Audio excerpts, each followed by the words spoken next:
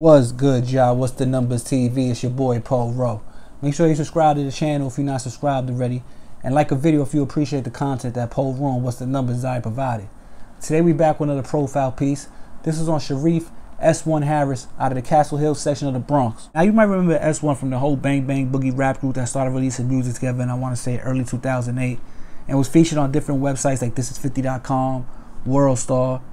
Now the group had more well-known rappers than S1, like they had Cuban Link in the group, My Son, Lord Tariq, but it was S1 and his brother Hocus that were the standouts of the group, at least to me, because if you watch any of Bang Bang Boogie videos, you would see 50 to 100 people wearing Bang Bang Boogie shirts, supporting what these rappers is doing. And you could tell though it was Hocus and S1 that was really bringing that hood love, that support, you know what I'm saying? It was them that had, if you want to say like the hood on smash, streets on smash, that had them, because that's what was catching everybody's eye. 50 was like they got 100 people going at Fat Joe from the Bronx. Let me go get these guys on my website. You know what I'm saying? They was moving like that, so that was what everybody was taken to. Now, the Castle Hill Soundville area always been rough. You know what I'm saying? Always been a lot of things going on in those areas. Since the early 90s, it's been a gang called Sex Money Murder that always had a strong presence in that area. Now, S1 and his brother Hocus are definitely affiliated with Sex Money Murder. And in September of 2008, the Bronx District Attorney, after a 16-month investigation, releases an indictment against members of a self-proclaimed King of Castle organization, which was a drug gang that they say operated out of Castle Hill houses. Now, some of the defendants that were arrested, they say belonged to the Sex Money Murder, which I told you was the gang that dominates that area.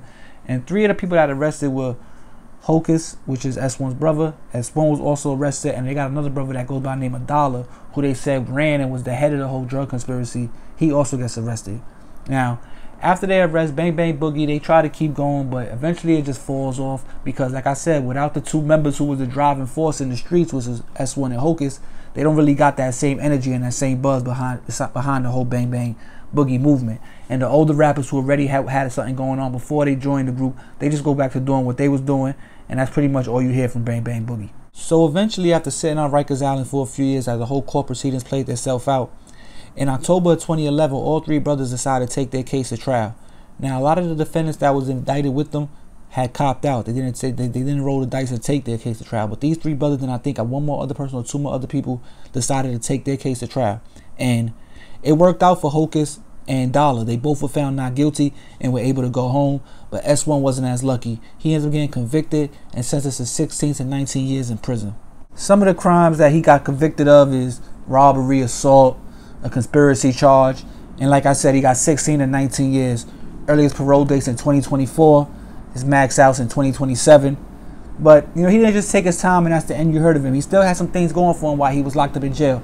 You know, Lisa Evers went to visit him, interviewed him on camera, you know, talked to him about, you know, being a rapper that ends up getting all his time when you had a decent buzz on the street. What's his mind frame? What's his plans for the future when he gets out? And things like that. You go check that interview out if you want to. Now, I just say, you know, he went to jail. He 20-something years old, got 20 years for, you know, he ain't killed nobody. He probably saw a little drugs, they saying, some type of guns, or I don't know. But, you know, it's a nice little stretch he got to do.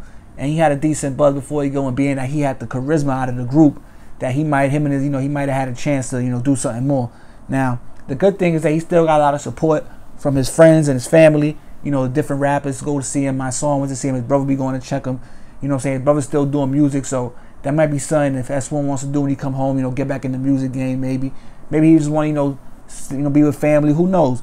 But I'm doing this piece on him because, you know, back in 08, 07, you know, Bang Bang Boogie had a nice little movement moving.